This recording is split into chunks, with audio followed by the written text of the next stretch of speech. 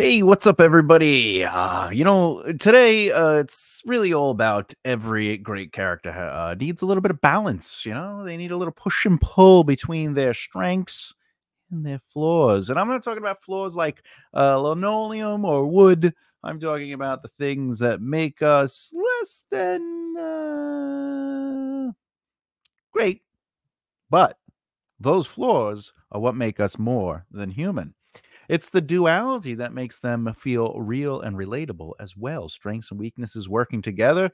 But how does a writer balance the positive and negative traits in their characters to make them not only compelling, but unforgettable? And that's why today we are going over strengths and flaws, the duality that makes characters compelling. But Thomas, why is that important? That's a good question. Think about the most memorable characters you've seen on screen or read in those pages, right? Chances are they probably were not perfect. And if they were, we were like, yeah, this is a Gary Stu or a Mary Sue. And there's nothing compelling about them. It's when we feel or can sense empathy for our characters because they are flawed. They have their strengths. They are capable. There's a really great chart that Brandon Sanderson uses where it's like likable, capable, and there was one other one, but ultimately there's three, and you got to kind of like move, like let's say it's 0 to 10 on each line, right? So likability is like a 2. Well, if it's a 2, that means they should be capable. They should be highly capable then, or more capable than not. So you should move things around. And that's same thing with flaws and strengths. Having too many strengths is uninteresting. Having too many flaws, we can't root for them, right? We don't see that they're capable. So, in reality, it's the contrast between the strengths and weaknesses that gives the characters their depth. Without this balance, characters can feel too predictable or too one-dimensional. And I also want you to keep in mind that strengths make a character admirable or effective, while flaws make a character relatable or vulnerable. But anyway, so strengths show us what a character is capable of, right? They might be brave, smart, or resourceful, but the flaws are sort of the opposite, right? They reveal who a character is and what they could potentially be, which is the reverse of those flaws. For example, a character might be brave but reckless, or smart but manipulative. Anyway. And as we know, all story, right? Because a narrative is made of plot and story. Plot is what needs to happen. Story is how it unfolds through the emotional experience of the characters.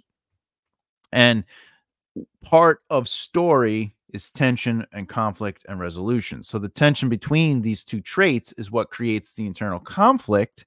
And it's the conflict that keeps your readers engaged, because that is the story unfolding. That's the interesting part. Will they, won't they? Can they, can't they?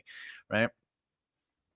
So, but ultimately, what are character flaws and strengths? If you don't know exactly what I'm talking about, flaws are the imperfections that make your characters relatable. They're the things that get them into trouble, create internal conflict, or hinder their goals. A fear of public speaking, a tendency to procrastinate, and stubborn refusal to admit they're wrong. I've been there with people. Strengths might be the exact opposite. The qualities that make their character capable of overcoming challenges.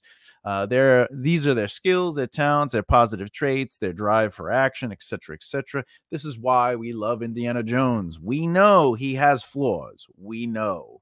But he's also highly capable in very specific areas, which makes him interesting. We know there's a chance he might fail, but we also know he'll persevere, right? He has a high level of perseverance. But a strength might be exceptional intelligence, extraordinary physical ability, and or strong moral compass, or maybe even natural charisma like me, Okay. But the interplay between these flaws and strengths helps to create the compelling character themselves. So strengths by themselves or flaws by themselves aren't necessarily going to be the compelling aspect. It isn't interesting for someone to just be super smart but have no flaws, right? Or to only have flaws but not have the capability to do something. But ultimately, the reason you're looking at it, the interplay, is because a character with a fear of public speaking might also overcome this fear by developing excellent writing skills, which would be their strength. Eh? But the balance is key. Now, I'd like to kind of go through, and do a walkthrough. What do you say? What do you say? So first, we have to identify the strengths first, right? Now, before I even get into it, I'll be the first one to say that I'm not a fan of lists. I'm not really about like, hey, let's map out ideas first. Let's be like, maybe they're strong, maybe they're smart, maybe they're really good at tennis, right? Me, I like to build a character, or at least building a character should come through for me. I like this. Building the character should come through designing and laying out their character arcs within a plot or within an outline. And while writing my zero draft after I have the outline, this is where I'll discover their voice through their dialogue, their what they say, don't say, what they do, what they don't do, which will add and change the character as I find their true and natural voices through their choices. What feels more natural, them making this choice or that choice.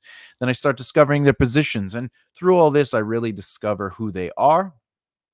And then their flaws and strengths naturally come through this process. But sometimes you write out some characters like secondary characters, etc., and you realize they don't have flaws or strengths. They're sort of just like playing a role. And that's when what we're about to go over really takes effect. This is the work. This is going, all right, how do I work this? You could also utilize what I'm about to show you.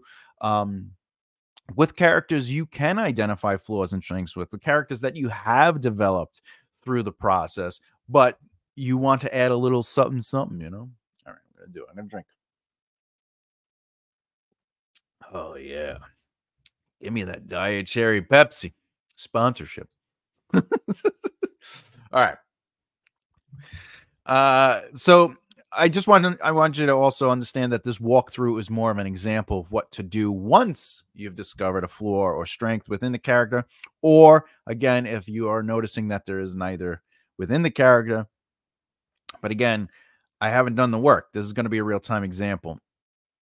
So let's assume I did the work. But and let's say on the page I'm gonna do real time. I'm gonna bring up the screen in a second, but I just want to kind of set the scene, But assuming I did the work, and I have a character and they're a warrior, and let's say their strength is they're strong-willed, they're brave, and they're natural leaders, right? Which is pretty common, so that should make it easy. Because don't we always want our protagonist to be strong-willed, brave, and a natural leader? Don't we always? And sure, yeah, all these are great qualities, but without flaws, our warrior would feel invincible. This means we have to add some flaws to balance things out, but more importantly, I want flaws so I can create tension, conflict, and allow the character to be challenged so they need to make choices.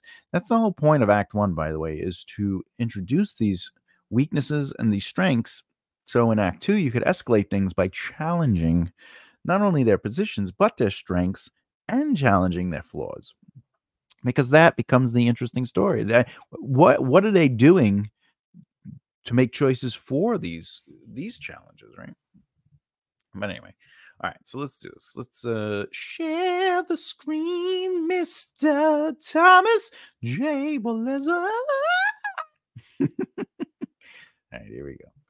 All right, so first and foremost, let's say he the character is the warrior, is strong-willed, brave, and a natural leader. Great. These are their strengths. All right. Flaws. Marble. No, just kidding. Marble wood. All right. So now the idea is that we have to layer in the flaws. So If our warrior is indeed brave, maybe they are, I think, reckless. I hope I spelled that right. I feel like I did. Reckless. There it is. Reckless. Okay, I don't know if you can hear that, but I had to Google play the.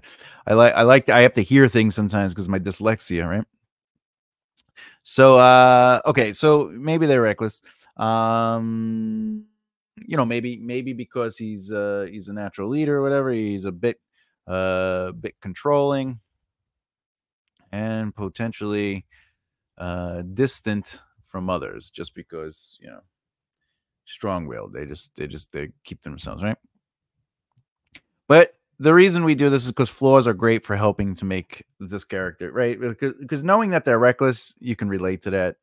The being distant from others, that might make sense because they just don't want to get close enough to say they're soldiers that they're leading because they know they're going to die, and that's an interesting dichotomy for the character, right? So but uh what happens here is because they have these just three flaws that are kind of opposing their strengths.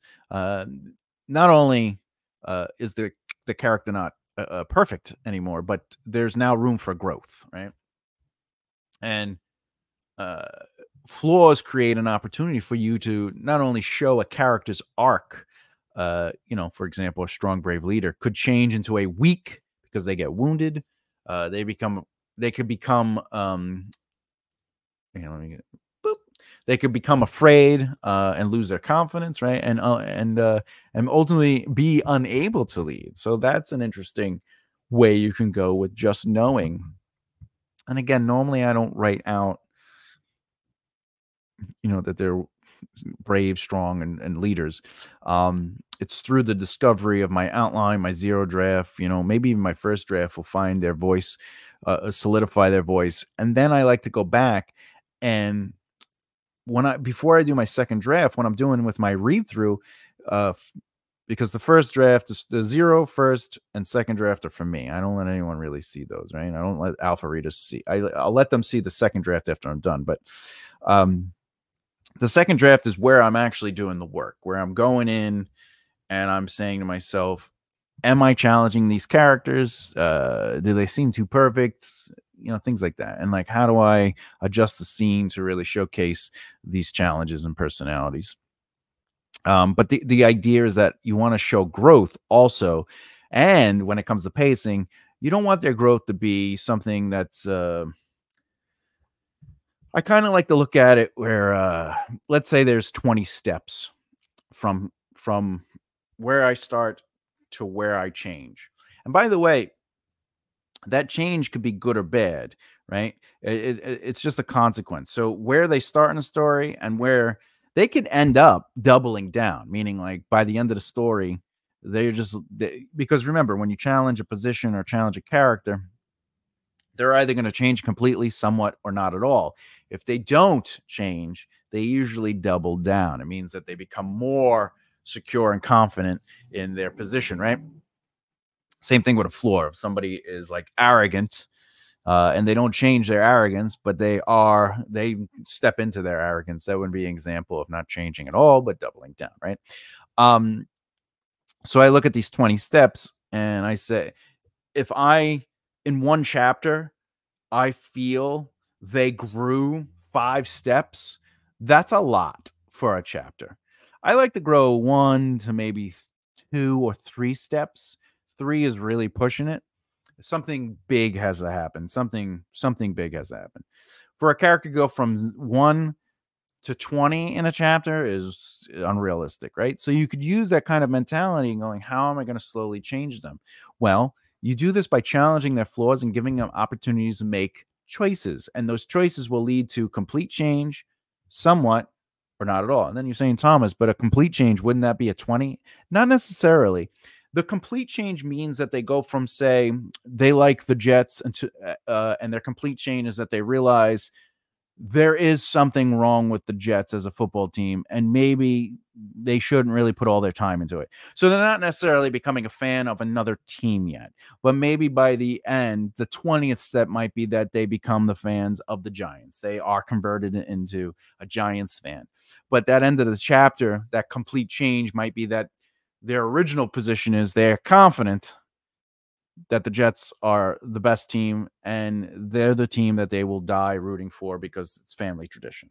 So the complete change would just be a break in that perspective, which would be that maybe they aren't the best team and maybe I am uh, rooting for the wrong team, right? So now you open the door for the gradual change. And now the argument, right, for them, the challenge is they have to find their connection to the Jets again. They have to be like, no, what am I doing? Like the Jets are the best team ever, right? And they're not, obviously, the Giants and the Miami Dolphins. I'm just saying, starting internet fights. Okay, but ultimately, you want to see them find a position and stand by. And by the 20th step, they might actually come back and be like, you know what? The Jets are the best team, and I'm glad I root for them. And now they're doubling down, right? So there are changes within the steps, and then there's we're leading to the 20th step. And on that 20th step, they're either going to completely change their position, or as in like they change teams. They're going to somewhat change where they're like, you know what, I still like the Jets, but I'll root for whatever team is, you know, that I feel confident. Like I'm okay being confident with another team. The Jets will always be my family team, though, you know. And then maybe they don't change at all, which is the Jets are forever the team. So that's the advantage of challenging things and having a list like this and being able to say, all right, well, if the Warriors this, how do I go through those steps to change them? I know I sidetracked a little bit. I apologize. Let's get back to it. So the balance. Let's move on to the balance of duality. Hey, look, there I am. All right. Okay. So let's say. So we have to imagine the scenario where the warrior is leading his troops into battle. His bravery and leadership push him to charge ahead, but his recklessness means he doesn't wait for backup. This decision costs him a victory and strains his relationship with his troops. What might that look like? All right, let's do that. Let's take this off the screen so you can see the whole screen. So let's work that out. Let's see. Since he's distant and potentially reckless, you know, and a bit controlling. Let's call him Richard because he's a dick. All right, Richard. What is Richard doing? Let's just get right into it. Richard charged ahead, breaking beyond the front lines of his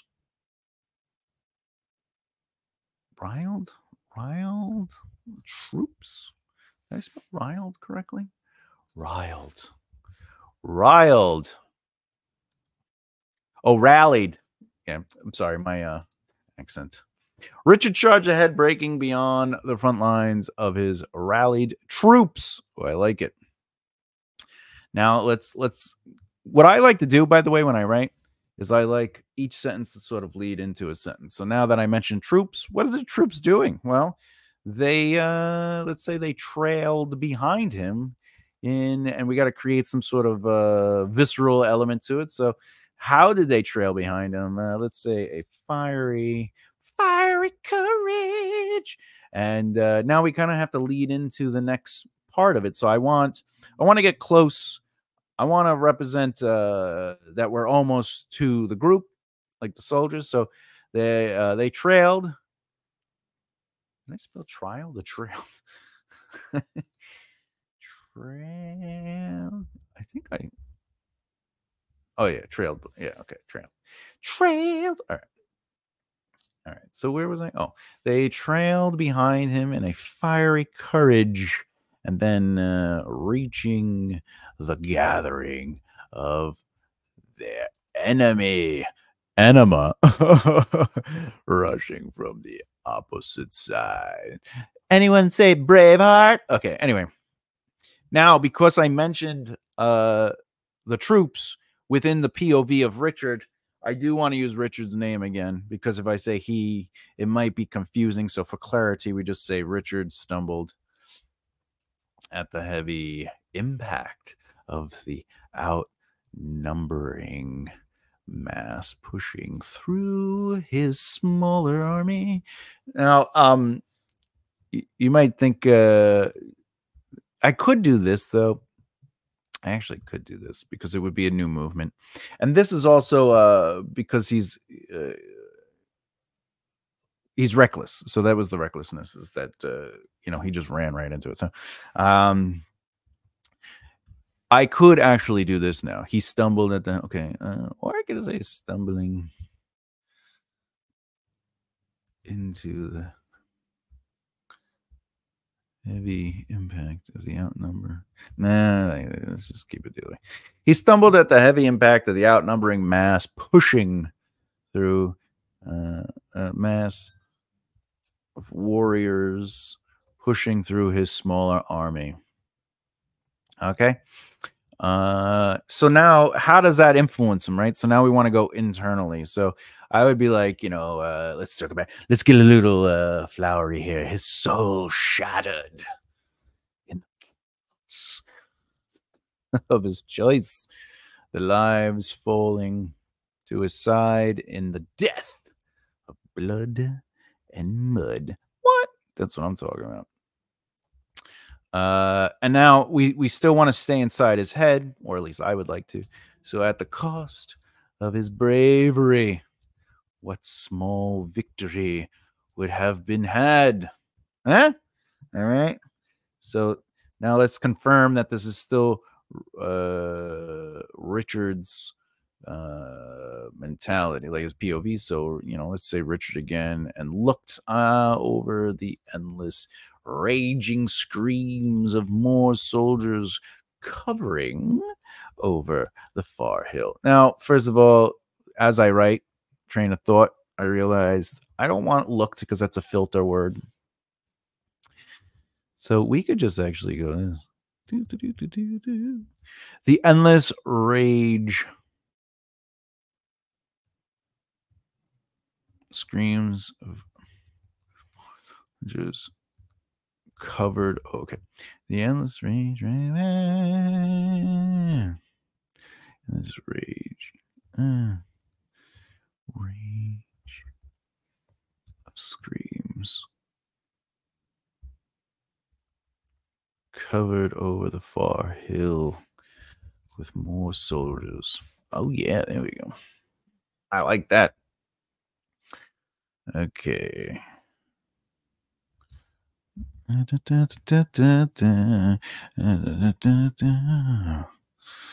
Okay, fumbling Richard. Oh, fumbling. Actually, let's make his words have some sort of texture to it. So fumbling to find his words, right?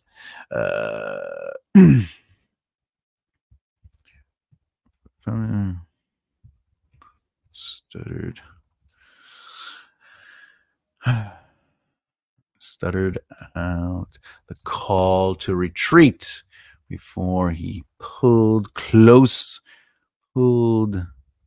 the closest man with him to leave.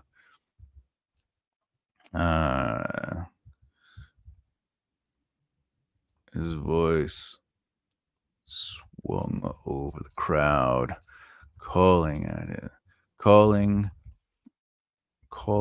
for his men to follow back. All right, so there we go. All right. Let me take a quick sip. We could put me back on the screen so I'm not potentially taking up space. Do we want that, or do we want that? Hey, I'm tiny over there, though. All right.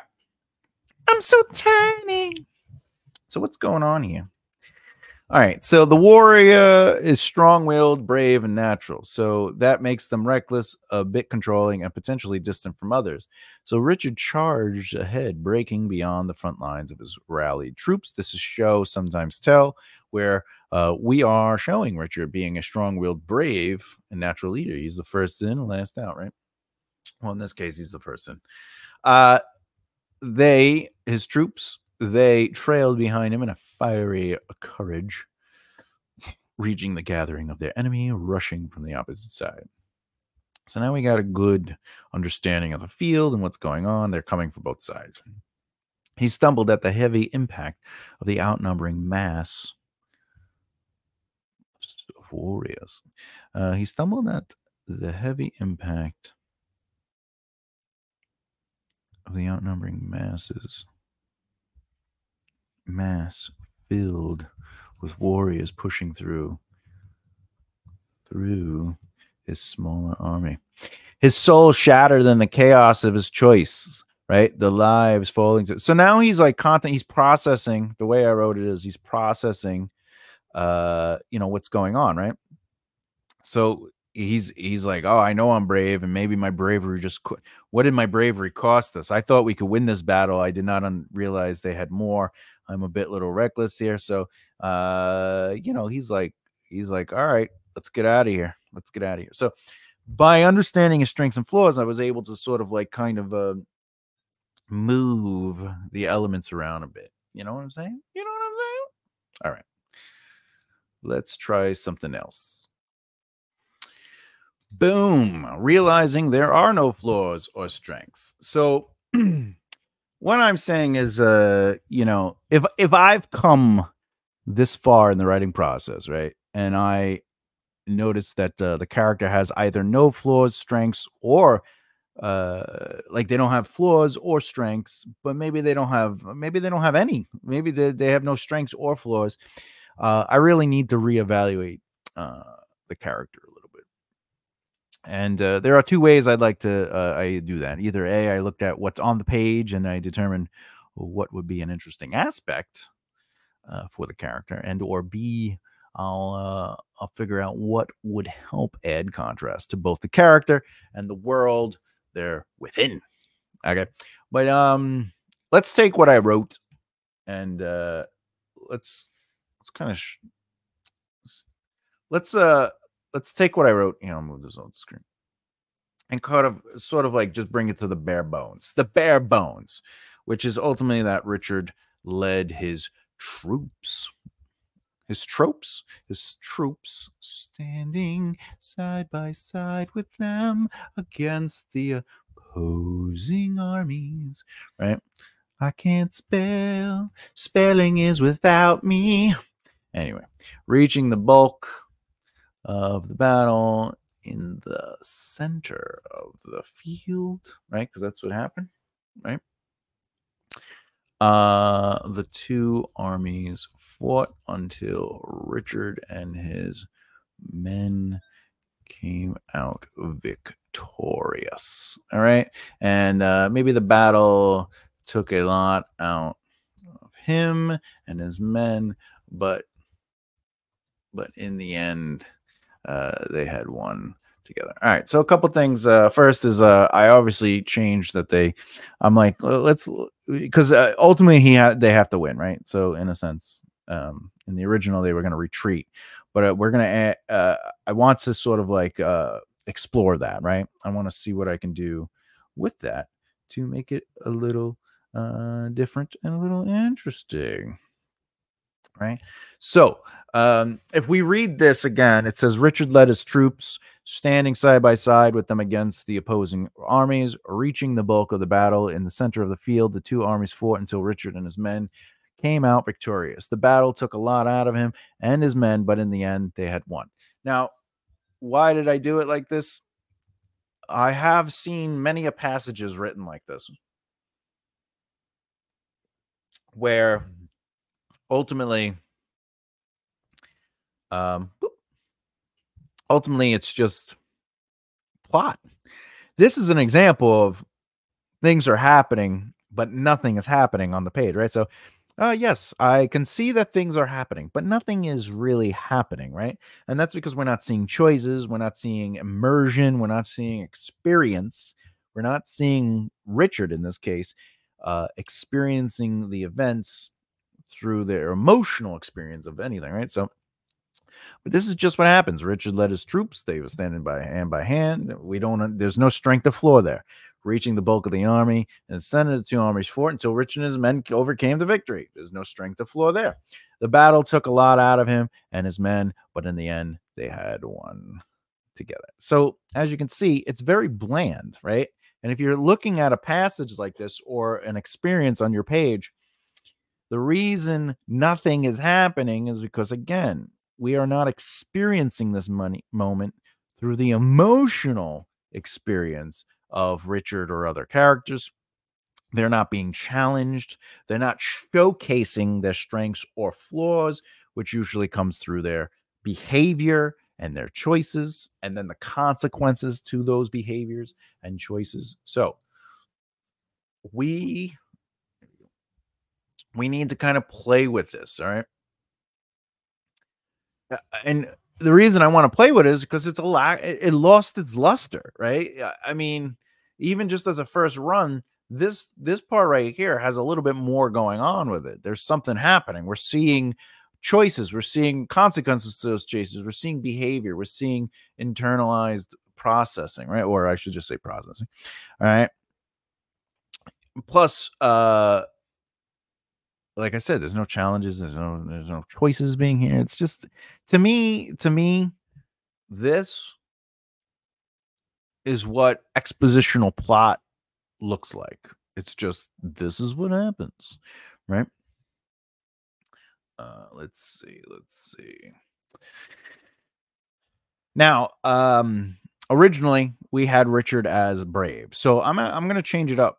I'm gonna focus on maybe a flaw first. So let's say Richard is a coward who acts brave for his men. Okay, so how do we kind of write this out? So I'm gonna take this plot driven moment and turn it into a character driven moment that is ultimately defined by their flaws and strengths. In this case, their cowardice, but they act brave. So let's start off with Richard again. Richard, okay, we know he led the charge into battle, so that's a choice, right? But the real choice is that we need to go inside. So we want to know that uh, his mind conscious of the distance between him and the coming soldiers ahead. ahead. Um, let's do a little bit more immersive processing of his soul. So he hesitated at the edge of the rushing line, which now how far is that line? So now only feet from the battlefield. Oh yeah, did I spell that right? Battlefield. Yeah. Yeah. I can't spell. Spelling is without me. Let's get a little lyrical. I like being lyrical. Doubt coursed with aggressive intent until each of his limbs went numb. Yeah, yeah. All right, I like that. Doubt coursed. I don't want to use the word through, so but I think that still works. Doubt coursed. Yeah, because doubt coursed with aggressive intent until because coursed is like through basically. So doubt coursed with aggressive intent until each of his limbs went numb. Slowing, he tried to hold the appearance, right? Because he needs to appear brave of his will, but allowed a few stronger than he to take position ahead of him. I don't know if that makes sense. Slowing, he tried to hold the appearance of his will.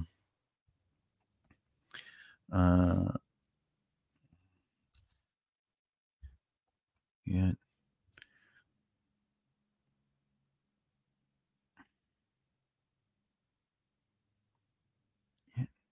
Yeah, he allowed. Yeah, that's fine. Yeah, he allowed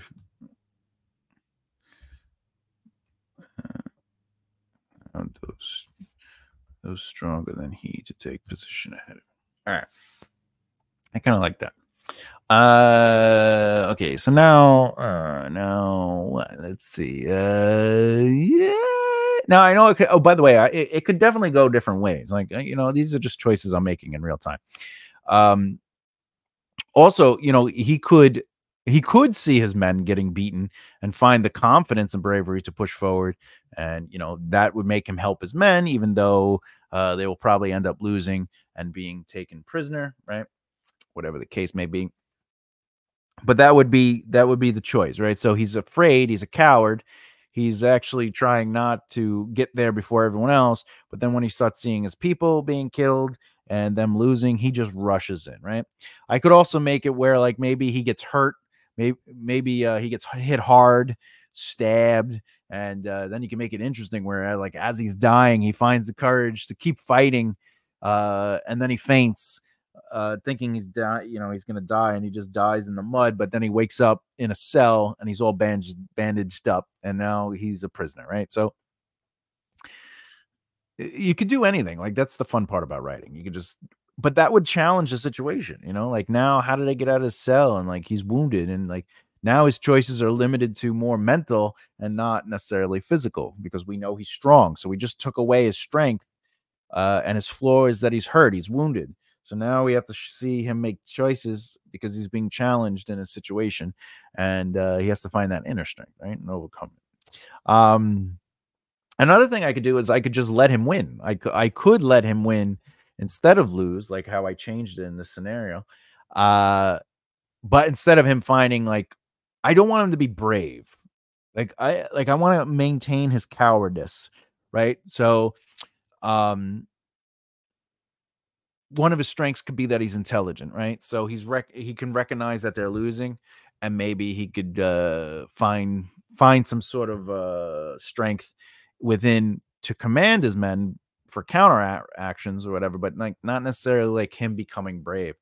So basically, in a sense, his fear allowed him to not run in and die per se and fight the battle he can't fight, even though he's strong physically, but it allows him to step back. His fear actually will, that's what I'm going to do. So I'm going to allow his fear to make him step back and see the bigger picture. So let's do that. Boop. Next.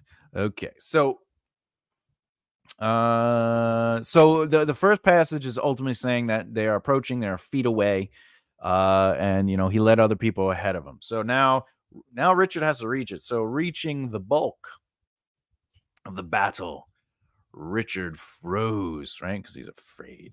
With each clash of, let's get a little immersive here. Let's say metal against metal, screams of death and impalement. Oh, yeah. The center of the field became his future grave until, let's do it. Let's say he's going to run away. So until his cowardness tore him, right? Tore him away from the danger. And then let's say we got to do some processing here. So in his retreat, he fell up the hill, right? We've done that before, right? Am I right? Falling up the stairs, trying to get to the bathroom. Just me? Okay. What am I doing? In his retreat, he fell up the hill, turning onto his back to see the weakness in the enemy. All right. Real quick, some might be saying, hey, see is a filler word. In this is an act. This is he's taking in. So instead of saying he sees the weakness, or he's watching the army reveal their weakness, this is more of like, I'm using see as in he's being informed, the information. He's turning onto his back to see the weakness in the enemy. So that becomes less of a filter word. Evil filter words. So after the anima, the enemy. Let's see.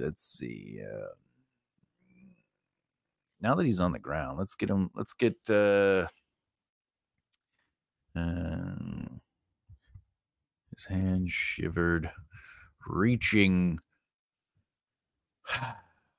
For the closest soldier. Hmm. Hey, hey, man. See, I hate when it does that. Does your, I think I asked this on another video, but does your Googles do that? Does your Googles do that? See? All right, there we go. You see this? Like, I don't like that. Anyway. All right. His hand shivered, reaching for the closest soldier. Split the army. Send in retreat. Yes. Well, the other. Okay. Yeah.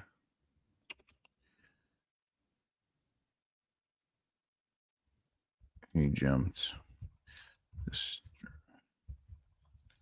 like cannon fire. Okay. Yes. Yes. Retreat. One half the army. Retreat one half the army. Well, the other holds steady against the forces. My lord. My lord. But do it. Word for the others to flank them.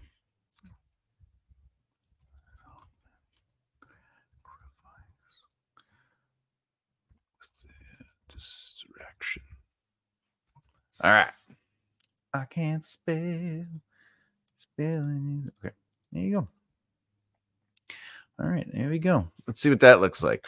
Richard led the charge into battle, his mind conscious of the distance between him and the coming soldiers ahead. He hesitated at the edge of the rushing line, now only feet from the battlefield.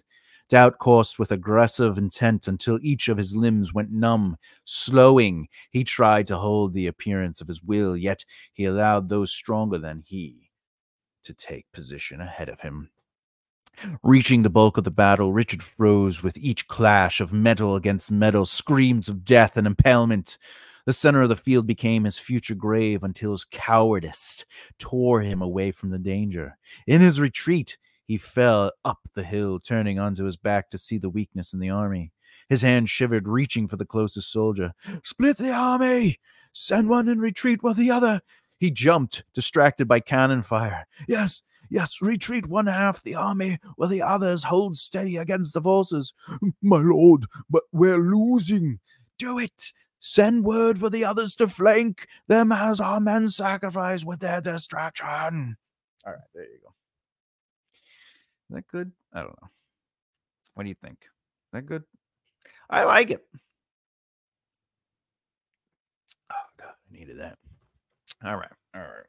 I like that. So there you go. We created a scene in real time, just basing it off of I made choices, we challenged the characters all based on flaws and strengths. And we're seeing the show sometimes tell element of it playing out. We're seeing the cowardness of the leader, but also the intelligence of the leader. And I know this is probably just a very standard kind of scene, you know. Of course, you have to flank your army. Anyway. All right. Well, maybe you want an exercise. So let's do it. Let's do an exercise. Exercise. What happened? Give me my face. All right. All right. So what you do is just basically what we did here. You know, think of your characters or whatever you're working on right now, and just kind of like read over it and see if things are happening, but nothing is happening. Are you challenging anything? Are characters making choices? Are they winning? Are they failing? So that's the first thing you're going to do is you're going to go over whatever work you have, or you could even do a practice thing where you just kind of write out a plot and then you sort of build on it like we did today. Look at your established work or whatever your work in progress is, your whip, and then look at it and, you know, take some notes down. Go, are they getting through this easily? Is there any pushback? Are they being challenged? And be honest with yourself too, like, yes, they might be accomplishing things, but that doesn't always necessarily mean they're being challenged. Challenge is when they have to make choices to make things happen, and not necessarily choices because the plot dictates it. For example, if two characters are in a situation and one character has to drink the poison, sorry, and the other character's like, no, I'll drink it. And then the other character's like, okay. And then the character drinks the poison and then they die so the other person doesn't die. No one really got challenged. It was choices, but it was because the plot dictated it. So stuff happened, but nothing really happened. However, in that same scenario, if somebody goes, you can't take the poison, let me take it. You have a whole life ahead of you. No, no, my kids will be in good hands in there, but we need you alive. You're the only one that can go through this and accomplish what needs to accomplish. And then there's like pushback, like they're arguing positions. Now that becomes story. Anyway, so once you write down the strengths, the weaknesses, if they're being challenged, if anything's being challenged, you know, yeah. So first you go like, am I seeing any strengths or no strengths? Am I seeing any flaws and no flaws? Am I seeing any challenges or no challenges? Right. But you also, once you do discover that there is a strength on the page, but maybe no flaws, or vice versa, there's flaws but no strengths. How can you challenge those things? Right? How can you create conflict to show sometimes tell those particular strengths and or weaknesses? All right. Challenge. That's really the goal. When you realize what their strengths are, you can think about how those strengths can have some pushbacks. Always create pushbacks. You want conflict. Conflict is so important. So, but anyway, so once you have this list, just sort of attack each thing specifically. Think about like, how can I challenge them and how does that scene work out? And by the way, you could challenge challenges. I ran out of bullets. I went through the wrong door. Now I have to wait until they run past, or I gotta defend myself while they break in. And now that's another situation. Or maybe it's a romance where it's like the challenge is I took them on a really romantic dinner, but it turns out I ordered for them and they're allergic to freaking shellfish. Whatever the case may be, right? So there you go. Oh, and also you want to try balancing it out. Like if there are too many strengths and not enough flaws, you sort of want to kind of like bring some flaws up. You know what I'm saying? Bring it to the second level. And vice versa. If there's too many flaws, you kind of want to bring some strengths up. So keep a nice balance of things. All right. Final thoughts. Very quick.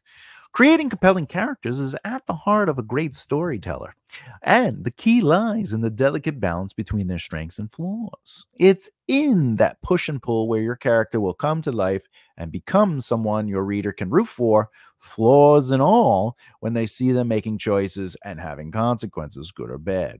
It's not just about listing positive and negative traits. No. See, the magic happens when the traits interact, creating internal conflict and driving characters' growth. That's right. You don't want to just be like, they are strong. You want to be like, well, what's their strength do when it interacts with one of their weaknesses? They might be strong. They might be super smart, but naive. Right. So they make dumb choices, but they are highly intelligent. And that's true because wisdom is a thing, right? So, but when it comes off that your characters are too perfect, they usually become unrelatable. It's the flaws that make your characters human and allow readers to connect with them on a deeper level. So you want to aim for characters that feel like real people in a way where they have layers, contradictions, and the capacity to surprise both the reader and themselves, right? So push them to their limits and then make them make choices, have them fail, but then succeed at some point or not succeed. It's up to you. When it comes to the page and working out scenes, instead of listing their traits, demonstrate your character's strengths and flaws through their actions, decisions, behaviors, and interactions with others. To create these compelling characters is going to be an ongoing process. It's not just about the initial character design, but how these traits play out across your entire narrative. As you write, you may, and most likely, will discover new facets of your characters, new strengths or flaws that emerge organically from the storytelling process. The goal isn't to create perfect characters, but to create characters perfect for your story. Flaws, strengths, and all the messy humanity in between. These are the characters that will stay with your readers long after they finish the last page. So ultimately, you want to push your characters to their limits, challenge them, challenge their strengths, force them to confront their flaws, and, well, more importantly, it's in these moments of tension and growth that your characters and your story will truly, indeed, come alive. All right, next video in this series. We are going to talk about character relationships, how connections shape personalities, basically exploring how other characters can influence characters, etc., etc. Like what you saw today, well, hit that subscribe button and the bell icon so you don't miss out. If you found this information helpful, give it a thumbs up. It really does help the channel grow. You know what I'm saying? Anyway, all right, there we go. Boom! I had a lot of fun with that. As always, peace and harmony, truth and action, and keep developing the right mindset. I'll see you next time. Bye.